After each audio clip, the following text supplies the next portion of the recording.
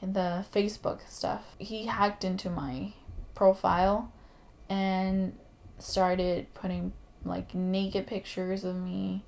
But the point where I was like, it's enough, where I feared for my life, was when he told me about the gun.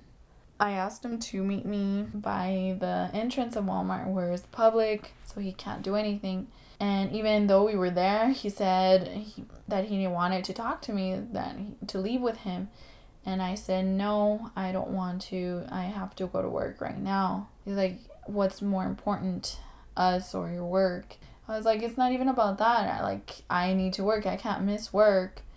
And so he went on and grabbed my shoulders and started pushing me towards the car. And I said, no, I can't go.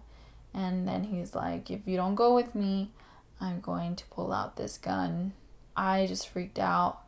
I didn't scream. I didn't do anything. I just grabbed onto one of the red poles in front of Walmart. And he was trying to pull me away, but I knew that something really bad was going to happen if I let go. So a lady saw, and she called the cops, and he kind of softened up a little bit, and I just started walking inside. He started walking with me, and I said, I'm going to go. And as soon as I was kind of far, I told him that I had touched his gun in his pocket because he had never shown it to me, but I had felt it while we were struggling. He told me it was my phone. I was afraid of my life now.